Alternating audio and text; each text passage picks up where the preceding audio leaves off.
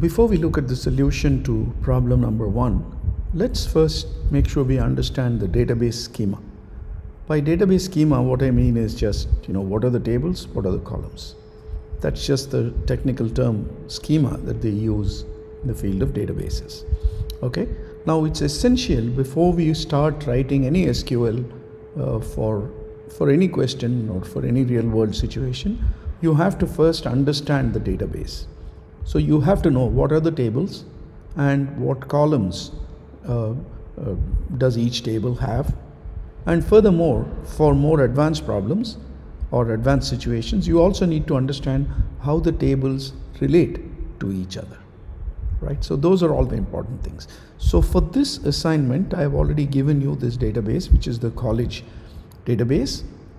As you can see, it has a table giving details of students, another table giving details of instructors, and then a table containing information about courses, a table containing information about the sections of the various courses that are being offered, and finally a table that tells you which students are registered in which sections.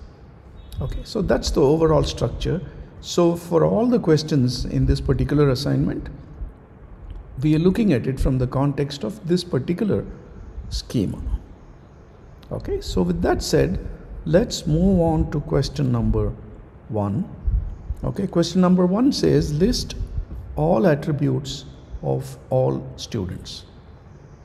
Okay, so the first thing we need to think about whenever you're trying to answer a question is, okay, I've got my schema. Now from this, they're telling me list all the attributes of all students. So the very first thing that I need to think about is, well, which is the table that contains the information that I want? Okay, it could be one table, it could be multiple tables. Now, given that this is kind of early stages in SQL, we are working with a single table. Okay, so which table among all these tables contains the information we want? So obviously the information we want says list all attributes of all students. Okay, so it's very clear from this that it is the students table that contains the information that we want. Okay, so that's pretty clear. Now in SQL, we always say, first we say, especially when you're retrieving information, your first thing is always select. Okay, so select is one of the SQL clauses.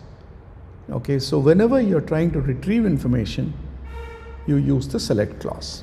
Okay, so we say select, and then we, in SQL, what we say is we first say select, and then we say which are all the columns we want to see. Okay, which columns are supposed to be included in the output. Okay, so we've already determined that the table that we want to use is the students table. From that table, which columns do we want? Okay, in this case, the question is very clear. It says list all attributes of all students. Okay, now one thing we could do is we could actually list attribute by attribute, but there is a shortcut when you want all attributes, and that shortcut is star. Okay, so I can say select star, and the next thing we need to say is, okay, I want all these columns from which table? In this case, it's from the table called students. That's it. Question number 1 is done.